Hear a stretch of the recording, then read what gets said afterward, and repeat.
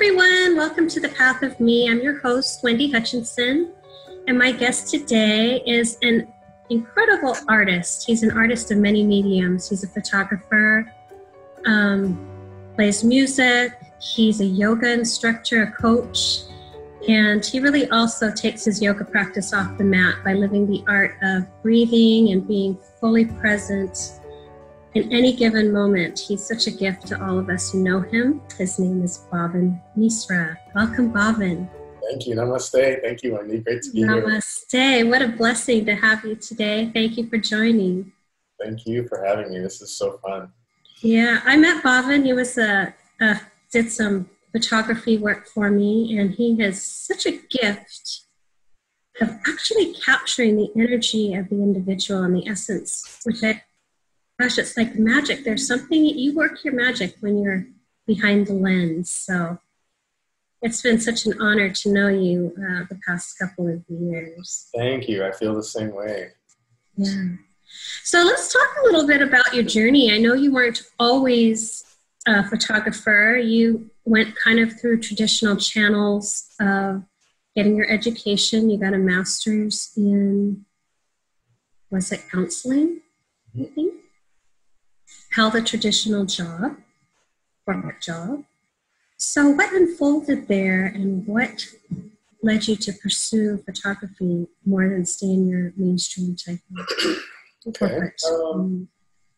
I've always been an artist. I've always liked drawing and illustration, and I've always dabbled with photography. Even it started off in high school. I was developing film and using chemicals to do exposures, and that's where I really... Yeah.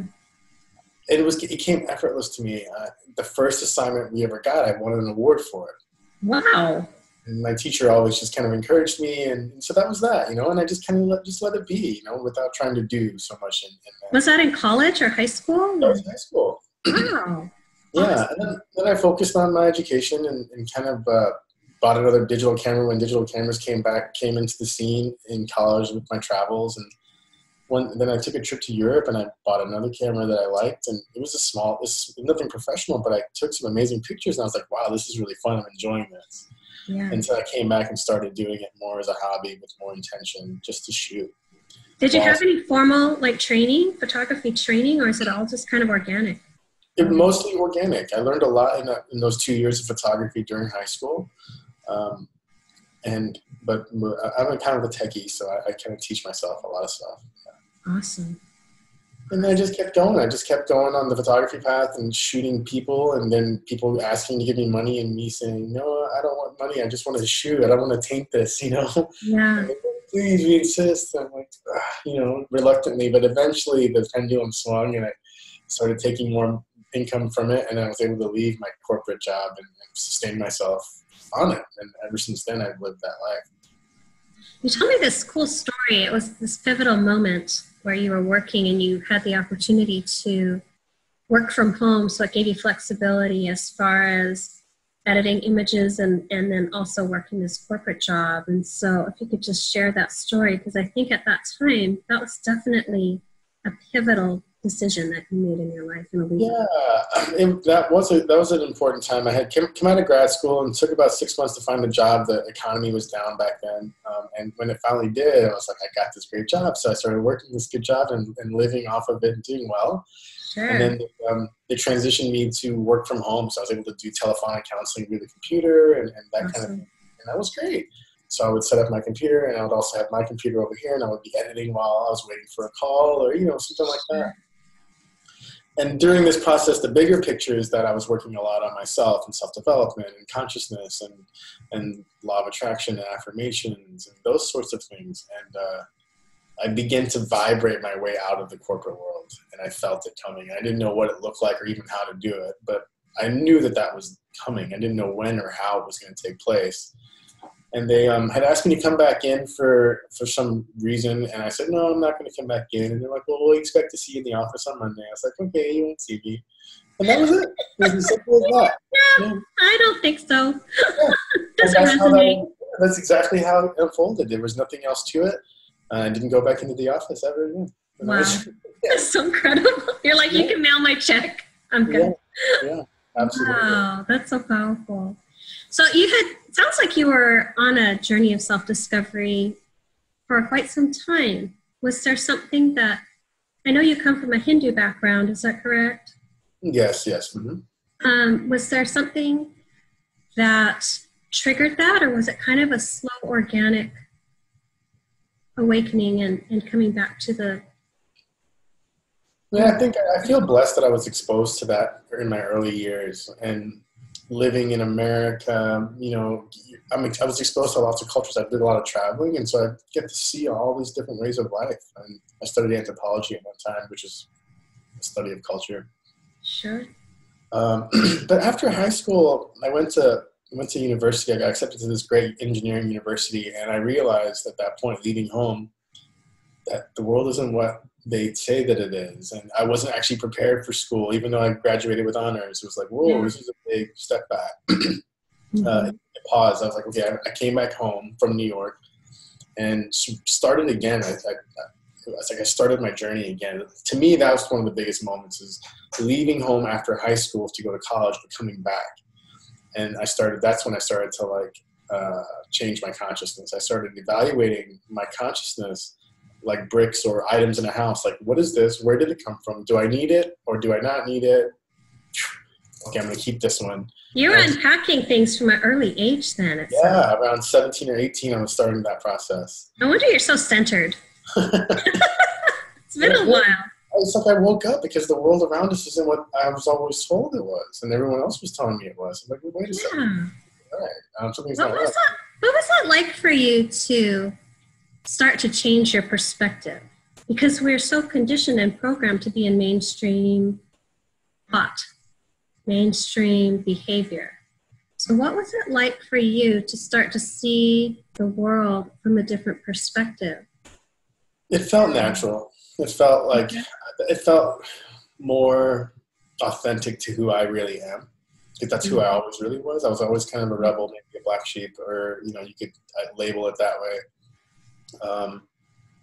It just felt more authentic. It felt right to do that for me.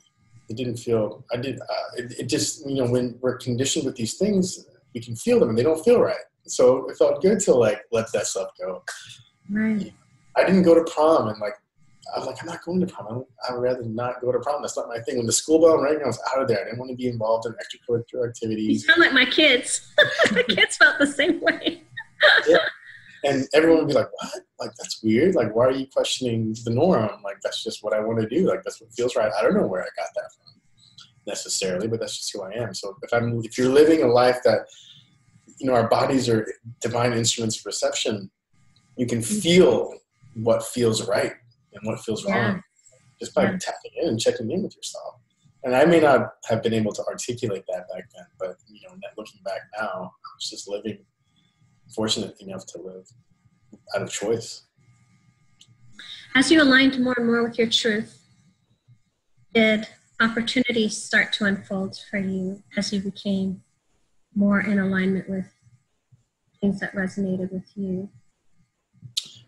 Yeah, the answer to your question is yes, they did, because you start to create a life, with your thoughts and your heart consciousness. You start to create a path that's different, that unfolds, that matches those vibrations. I think that's what happened. They are opportunities that match those vibrations that start to unfold. That's what ends up happening. I was going through school. I was in college. I moved from the math and sciences with the definite answer, yes or no, to the liberal arts with the interpretation. It's a huge shift. Huge shift, and I loved it. And I still have an engineering sort of keenness to myself, but that's where I was able to discover more about who I was and more about the world, from that way. And then, so I'm going through college, took a year off, went back to master's, did that just fine. Yeah, it feels like, looking back, it feels like it was a really slow and gradual thing. At the same time, Wendy, after high school is when I started playing music and in a band and producing music that I wanted to produce. So there was this parallel journey happening of consciousness and leaving the real world and playing music, and it kind of all wove really nicely together. So awesome. Yeah, so that was happening too. Yeah. And you're still playing music today, which is so cool. You're still making music. I think you said you just are putting something new together right now and working on something. So yeah, music's been really nice. It's been like my faithful friend by my side, and I don't try too hard on it. I don't want to like taint it, I suppose. And I don't. I just let it be, and it's there for me. And I get to create really nicely from there. I don't try too hard with it, but then opportunities do come into my lap. It's like, great, cool, this is awesome. Finding the right people to collaborate with is really a huge part of that too. It is. I've always said over the years that it's harder to find people to align with in music than it is to actually learn and play an instrument, or even get close to mastering an instrument. It's easier to do that than it is to align with people. The characters that I've encountered over the years have been numerous and amazing, and they've all taught me something. Sure. Sure. But yeah, I think everybody's a teacher for us. Absolutely. Right? That crosses our path. Yeah. So if you can learn that things are happening for you, not to you, and everyone's a teacher, and you have something to learn from anyone. So powerful. Yeah, Buddhism taught me that. So powerful. And it's not necessarily the people who you have an easy relationship with. It's especially, that we have growth from. Yeah, especially those. Sometimes it's the challenging ones that really are getting us to do our work, our inner work, Yeah. How did you come upon the yoga community that you're a part of?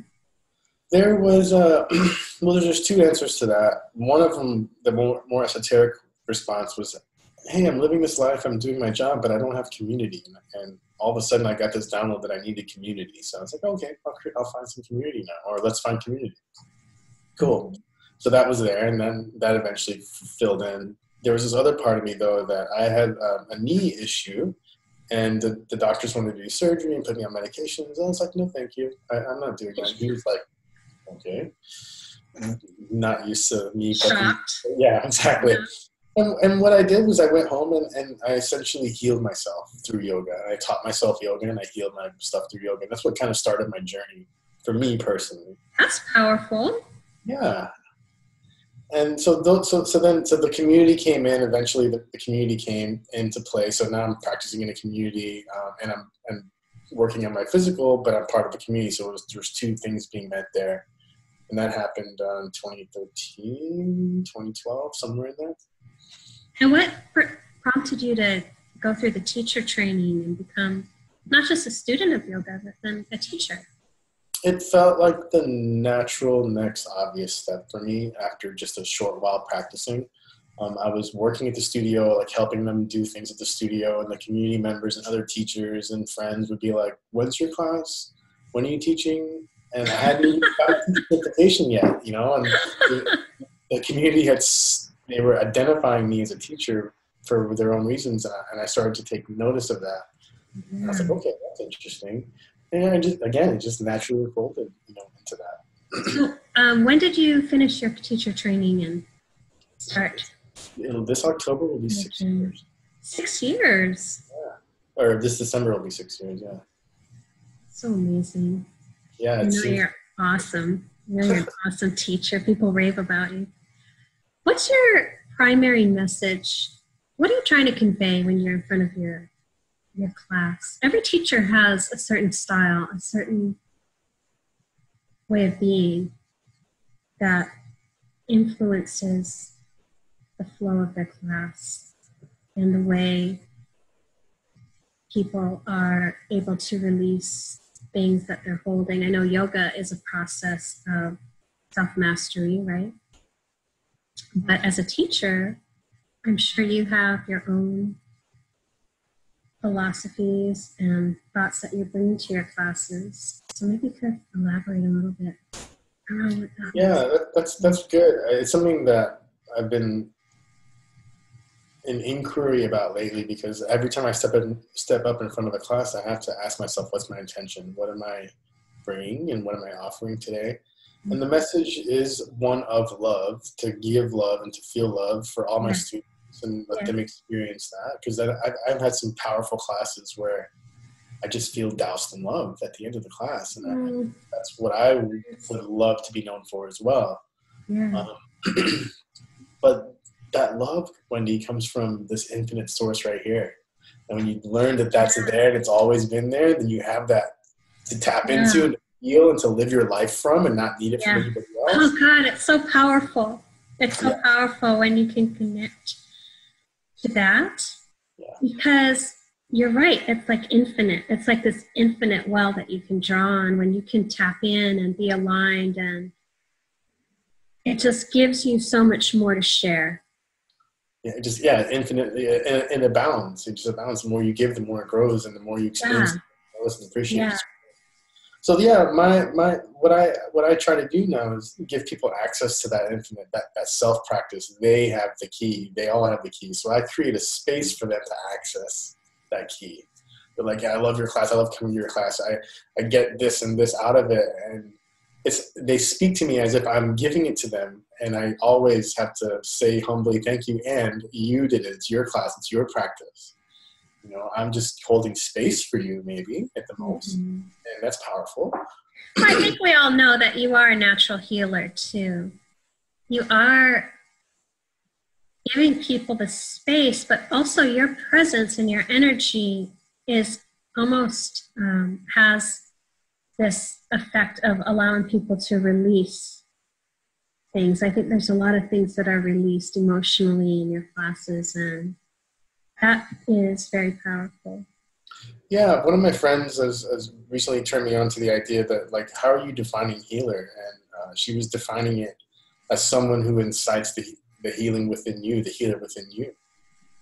So and one of my teachers told me that words can only go so far. It's about leading by example and teaching by example. So if I'm showing up in a way that incites the healer within you, then you have access to healing those things that only you need to heal. Right? It feels like I'm trying to not take the credit, but I really do believe. I think you really need to, because although you're a conduit and you are allowing the people in your class to process and release and heal things within themselves, you're also the catalyst. So I think I need to honor you for being the catalyst for change for so many of your students. And it's a very powerful gift that you possess. Thank you. So I honor you for the work you're doing, not only in the yoga community, but also in your photography, in your music, because you're touching people in ways that it's almost to me as if you are fully engaged in what you have come here to do. I think people have these feelings about who they need to be, but you are already in a space of being who you've come to be. Yeah, I agree with you on that, and I get filled with gratitude because it's a blessing to be able to do that and live that life. And it's afforded to me because of my mom and my ancestors and my teachers. And it's like I live a life passionately because they work so hard for me. So I have to live up to that. I don't have any other choice. Who's been an influential teacher in your life? I'm sure you've had many people who've influenced the direction of your life. The first person that comes to my mind is my mom, and that's like almost a cliche answer. And I don't think, and I was talking to someone else about this recently, I don't think she knows it, and so I'm going to make sure she knows it. But she and my grandmother taught me and were the first teachers of unconditional love, unconditional powerful service, and living so generous, like just living first for someone and working and doing everything for them passionately with love. And so I got to experience that, and it set the bar really high. Oh my gosh, I can't imagine trying to follow in those footsteps. Yeah. I think you're doing a great job, though. I'll be sure she sees this, and I plan on acknowledging her separately because I am really present to the fact that she has been a great teacher to me. It's so beautiful. Yeah. What is the legacy that you would like to live and leave through the practice of your art? What would you like people to take away when they experience a class or listen to your music or receive the images you've created of their lives? That's a great question. I think the answer is that I want them to know that they are enough and who they are is worth contributing from. They don't have to change anything. Like they're perfect, whole, and complete. Exactly. And that's why we're here. That's why you're special. You're special because you are here in the universe. Exactly. And you're unique. So you have to give your unique contribution to the world. We're all waiting for it. All of us.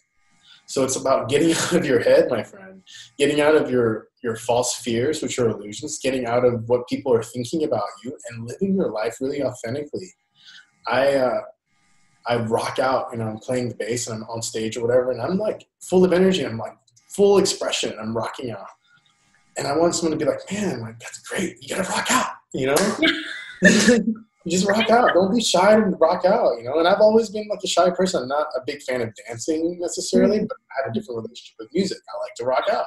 Sure. I don't hold back, and that guy's rocking out. Hopefully that's inspirational for somebody. Yeah, absolutely. And hopefully I feel like I attempt to elicit that in my photo shoots as well, because I'm photographing someone, and that's usually I guess it's a really big moment where they're like, I don't want to be photographed or seen, and I have to make them feel comfortable to get to that picture, And so it's a lot of like coaching before they even know that it's even happening, that, hey, you are beautiful, you're perfect as is, and everything's going to be great.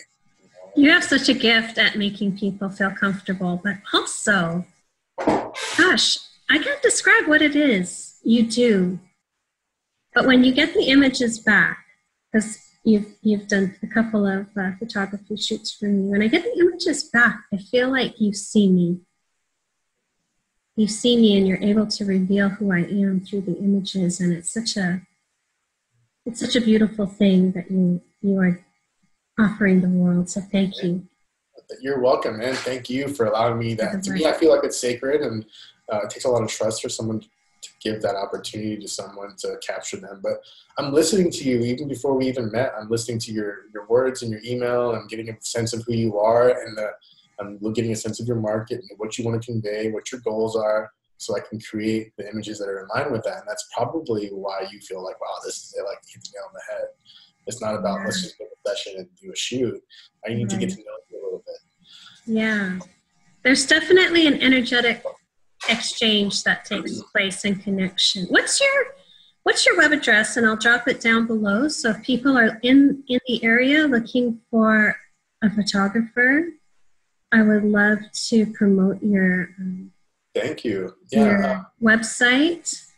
The words User of Reality, all one word. User of Reality. You can find me on Instagram, on Facebook, and .com. userofreality.com. Yeah, I'll put the link below, but also at the end, I'll put all your contact information.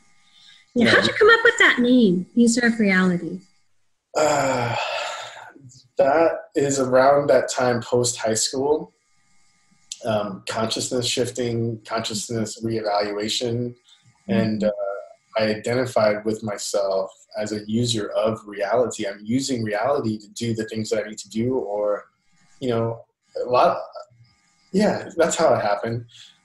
I get a lot of people, like, I struggle with the name. So I've struggled in the past with the name because it's not market friendly. It's not, I don't know what people, but a lot of people are like, whoa, that's so cool. I get it. And a lot of people don't. I think it goes over at least 70% of people's heads. Some of us get it. And some of us get it, and it's great. And I just stuck with it, man. I thought about changing my photography branding name depending on who I want to market to, but no, I have an LLC under that, and it's fine.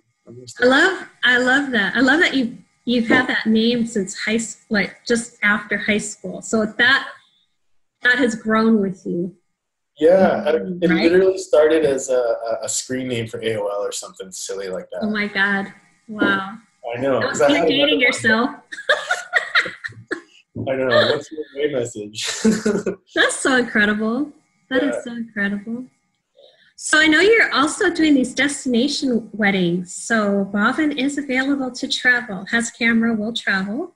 Yeah. And he's definitely worth every cent. So if you're doing a destination wedding or you want somebody to to come out and just shoot some insane images for you. He's your man.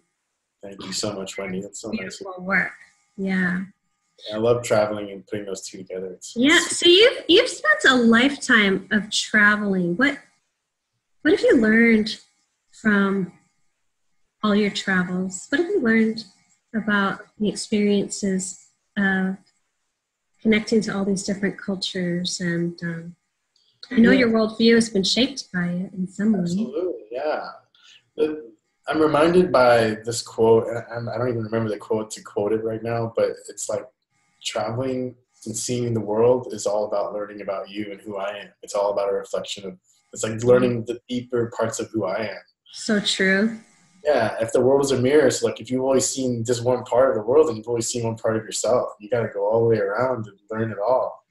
Definitely. Yeah, so that's really what it is. It's a self-inquiry, self-discovery practice, traveling. There's so much of the world that I have yet to see and experience, and I look forward to the rest of my life and fulfilling on that. And I've been blessed to have a lot under my belt so far. But, you know, the world is beautiful, and there's so much that the world has to offer and teach you. And it's like, why would you ever not want to travel? I don't get that. I think as we expand, too, through our life experiences, we are able to offer more and more. As far as perspective and guidance, and both of us are coaches. You know, we coach people through life. And anytime we can enhance our experience and knowledge, viscerally, emotionally, physically, I think is a benefit to people who seek us out. Absolutely. Yeah, that's a good point. If you're not, you of course, I'm talking about you learning about yourself, but what's also happening is you're learning about other cultures, and we live in a world now that's so diverse and eclectic that if you can identify with a certain cultural group, then you can identify with a person from that group and possibly connect with them. So yeah, it is like you're gaining more and more tools to connect with more and more people. The more you travel, the more you experience different cultures, different foods, different musics, different neighborhoods, different vibes. Totally.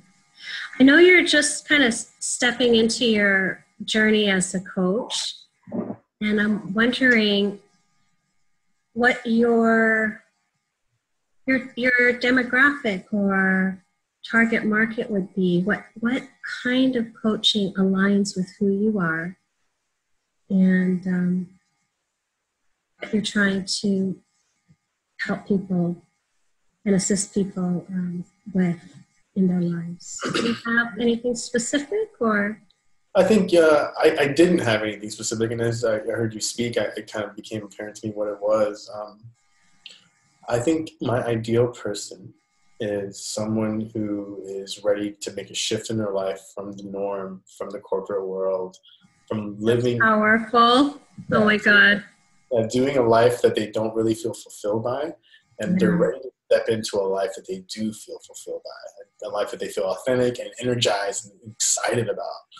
And that could be starting a business. It could be, not working at all. Who knows? But there's a shift that needs to happen. And so I'm there to maybe facilitate that. That's beautiful. Yeah, and that may look like a small business startup, or it may look like I need to get myself out of this position. So what are the goals I need to have to do this, or how can I systematically do this? And that's kind of what I'm working on. That's so powerful. That's so powerful. I think the biggest thing that we can offer is to help people actually get out of their mind. Yeah, because they're so used to thinking. And then overthinking, complicating everything going on in their lives. Yeah. So it's almost like having to delete some programs that have been running. I like the analogy of creating momentum in the direction that you do want. We have momentum going in the direction that we don't want. Let's create the momentum in the direction that we do want. And eventually you'll be off and running and you will never get back. It's the same amount of energy, right? So it's just where you're focusing it, right? That Absolutely. Can change the outcome. Mm-hmm. Everything else. What's next for you, Bhavin? You've had this beautiful unfolding in your life. You've got a beautiful son who I adore. He's 3. He's 3, right? Yeah. A beautiful woman in your life, a beautiful practice. You have become the master of manifestation and creation. Thank you, Wendy. It's nice to be reminded about that because desire never stops as well. So you manifest these things, and it takes a practice to remember that, hey, these things that I have now were things that I used to have, so I got to be grateful for them and acknowledge myself for them, and then make sure I stay in that grounded space of gratitude. Yeah. What do you think is the magic? For some people that is so elusive. They're not able to really attract what they desire and want to create in their lives. What do you think is working for you? There's something there. Yeah, I think it's the conversation that you or I are continuously having about being versus doing. That's what it is. It's like, okay, well, how do I just be, Bhavin? Go practice. Go meditate. Quiet your mind. Quiet your thoughts. Go do something that your mind shuts down in. So then the mind creates resistance, like a bubble that keeps those desires away right outside of much resistance. Yeah. Always. Quiet the thoughts, the bubble releases, and things just float into your life. But you can't try too hard. You just have to let it be. And I think that's a common thing for a lot of people. Is that practice of shutting down the mind and trusting that everything will come to you if you just allow it. Because the practice is called practice of allowing. The art of allowing. Yeah. And also there are people who have a difficult time finding the silence, but you can actually get to that same, I think, vibrational space when you're creating. So if you're drawing, or you're playing music, or you're lost in nature, you're hiking, you're swimming, you're kayaking, there can also be a very zen place and connected place frequency that you can reach through movement or creativity as well.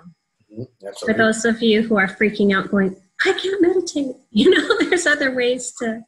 Yeah, meditation. Like a hairdresser who's in the zone cutting hair is meditating. Right. If you're washing the dishes and you're feeling the water molecules and you're giving appreciation for the water and the dishes and the food you just ate, that's meditation, my friend. It's not about this. It's not possible. I mean, it is, but there are people like, oh, I'm going to sit down and meditate and all the thoughts are going to go out of my head. No, that's not true. You're going to hear a thought. Let it pass by like a cloud. If you hear a fly or the clock ticking, let that be. It doesn't mean that it can't be for you not to meditate. So it's a practice. But meditation has been very powerful. Yeah. Do you have any advice for people who are looking to come more into alignment with their truth and they just really don't know where to begin? They don't know where to start. They're kind of lost. They know they need to make a change, but they're not sure what to do, because people kind of get stuck in this loop or behavior pattern or whatever it is, and they know that what they're doing is not aligning with them, but they're not really sure how to step out of this rut, so to speak, pattern. Yeah. I think if I had just a moment to share anything and it had to be quick, I would be like, ask yourself what your passion is. Okay. I don't even know what I'm passionate about. Someone might say, well, cool, let's just think about that for a while. And then, are you doing what makes you passionate? Are you spending any time doing what you feel passionate about? So if you don't have your passion, identify it. And it's usually right under your nose. It's something that you've always kind of been interested in doing. Identify what the passion is, and then spend a little bit more time doing it, and a little bit more time, and a little bit more time. It's a great place to get started. Taking the first step. Awareness is the first step. So if you're actually aware that you're not in alignment, you've already taken the first step. That's huge, having an awareness. And then, acknowledging, hey, something doesn't feel right, I'm not in alignment, like there's got to be something else. What do I do? Great, that's a perfect spot. You're in a great spot. Exactly. Maybe go do your passion for a little bit. Connecting with nature, being out in nature, also very, very good. Huge. For us. Very powerful. Very powerful, for sure. Do you have, I know that you can't go through life without overcoming adversity. So I'm wondering, what has been one of your biggest tools to overcoming or working through difficult times that are presented in your life?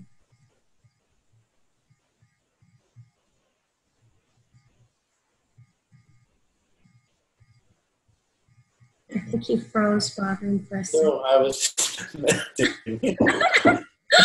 I wasn't sure. I was being really still. You were very still. Yeah.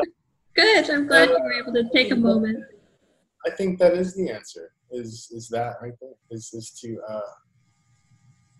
be still. Come back to meditation. Come back to yourself. And what you'll find is that infinite well of love, and that will probably and usually reassure you that, hey, look, everything's going to be okay. And this will soon pass. And there's something to learn from this. You know, these are the lessons that are cliche, but they're true, because if everything is happening for us, then let's learn from it and celebrate all of this. That was my note from the universe today. Celebrate all the things that are not great too, because you're learning from them, you're growing. And they're making you who you want to be, and they're taking you on the path of where you want to go. Yeah. Celebrate them. If you can imagine, if you can get to a place where you're celebrating the things that you label as negative or bad, then life is what? Full of joy and bliss and cheer. Mm-hmm. So yeah, I get that. If you're having a bad time, it's hard for you to hear those words. But my advice, humbly, would be to be still. If you haven't started a practice of meditation, start working on meditation. And like I said, it can be different. It could be hiking, it could be boating, it could be hairdressing, it could be, making jewelry, whatever it is. Right. Get in the zone. Get in the zone, right, where time doesn't exist. And, when they say time flies when you're having fun, that's a true thing. It's like you're involved with what you're doing, and next thing you know, you wake up and it's like, oh my God. Yeah, that's when you know you're doing it right. But some people dancing, some people might be playing music or listening to music or playing with a child or going for a walk, or just like, if you can't find your passion, ask yourself what helps you forget time. Yeah, that's such a great suggestion. So, man, this has been so awesome.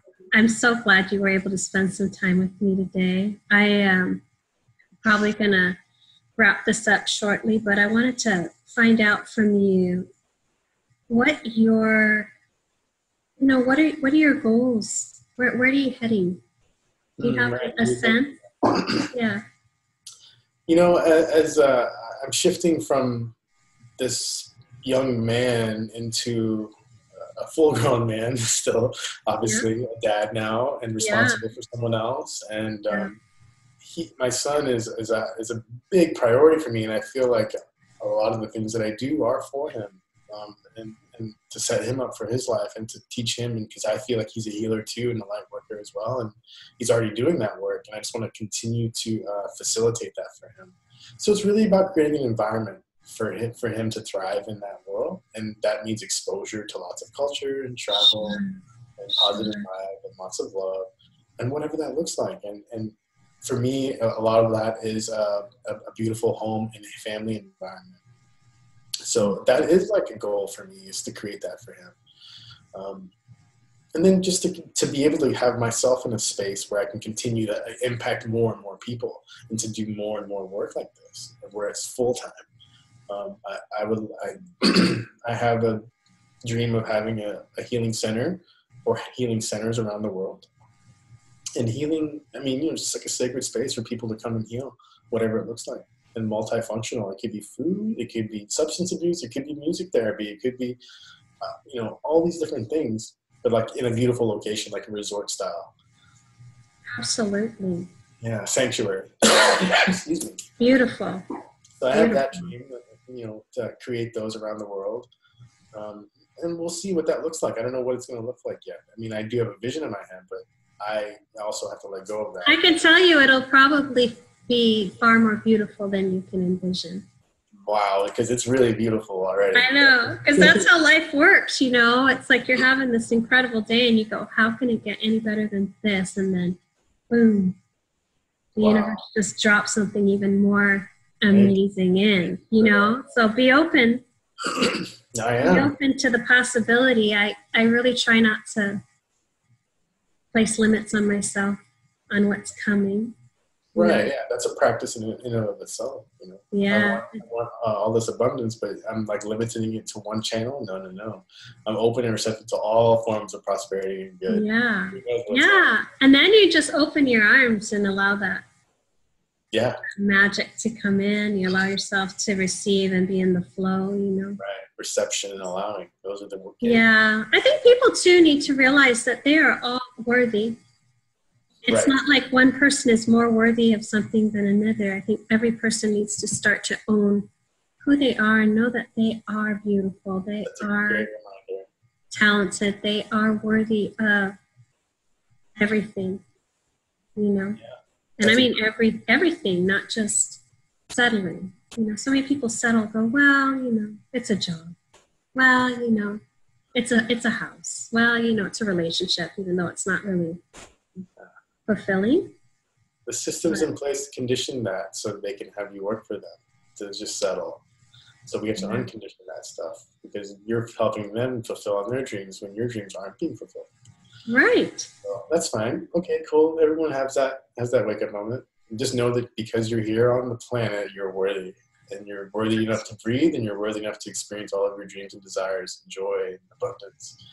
So that's a good place to start. Absolutely. And you've survived to this point. You're far more resilient than you think you are. You've been all the time.